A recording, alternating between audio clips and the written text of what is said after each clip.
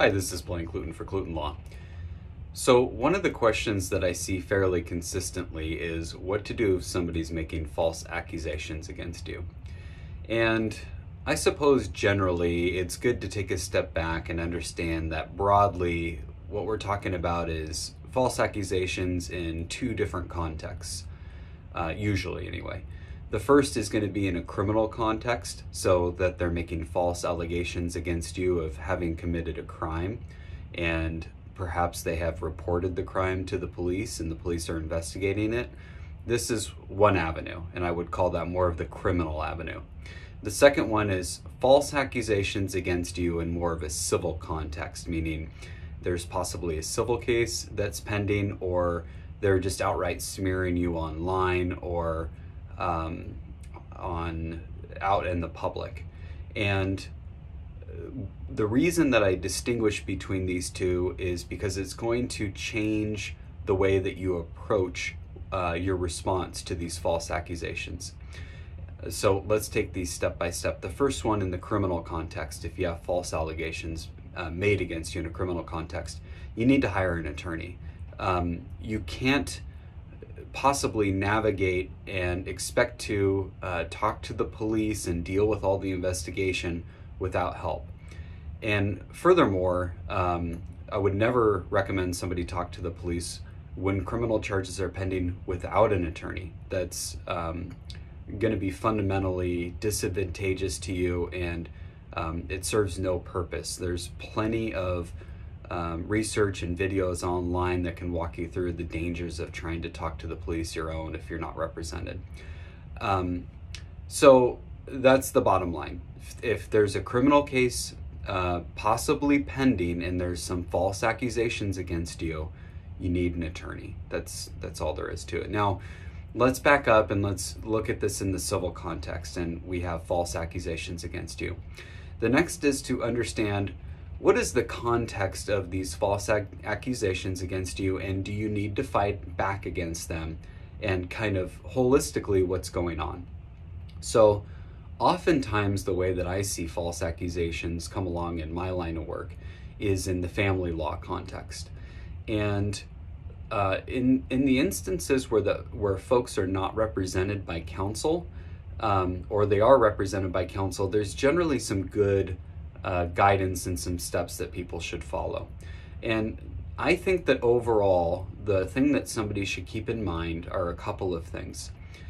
Number one, if they're false, and that's the presumption here, if the allegations against you are false, then the truth is on your side, and you need to keep that on your side and not stoop to their level and make false accusations back against the other person.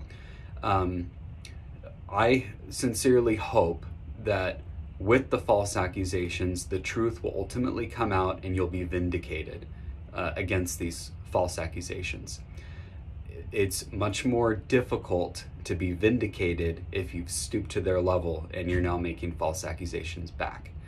As an overarching understanding, I know that if there's false accusations against you, it's deeply, deeply troubling, and it can put you into a tailspin, and you can feel alone and as if the person that you've always trusted in this world and that was your partner is now making these accusations against you. Maybe you had some red flags or some things that you wish that you would have noticed before, but now they've turned all their wrath and ire against you, and now you need to react.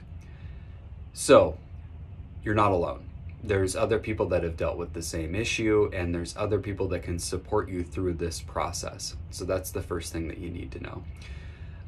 The second thing that you need to keep in mind is that if false accusations have been made against you, you should not be alone with that person anymore. You need to find a way to protect yourself from being alone with them in the future, or at least have some sort of recording device or something so that they can't continue to make false accusations against you. In the same vein, or in the same line of thought, if you have an attorney, all communication should be done through the attorney. And this will avoid any possibility of them misconstruing or taking your words out of context or saying that you said something you didn't if you're only going through the attorney. If you don't have an attorney, then everything needs to be in writing. And before you send something, you really need to think about whether or not you should be sending this item. And there's a lot of tips and tricks for this, where you write a message and then you think about it overnight and make sure that you still want to send it in the morning. There's rewriting exercises where you rewrite it 3 times before you send it. There's rereading to make sure you understand the context and the full communication of the last message that was sent to you. In any event, anytime that you're sending communications and it's in writing, expect them to be read in court. And so you don't want to send something that you wouldn't want read in the courtroom. The final thing to kind of keep in mind is, as you're going through this, you're now seeing the actual person, the real person, or the person behind the mask, or however you want to describe it. But this person that's making these false accusations against you, I'm presuming that at one point they were on your side, and maybe they made accusations against somebody else, or maybe I talked about red flags earlier, but now the gloves are off, and you're seeing that real person. And as I mentioned in kind of at the top of the civil side, the truth is on your side, and you need to keep it on your side as you're going through the case. Again, the breakdown in this between criminal and civil is important to keep in mind. You need to understand what your ultimate goal and objective is in all of this, so that you know how to appropriately respond. And then I haven't at all touched on online defamation, slander. I haven't at all touched on about what to do if they're out in the community spreading these things about you, other than those kind of general ideas that don't be alone with them, don't give them any more ammunition to use against you.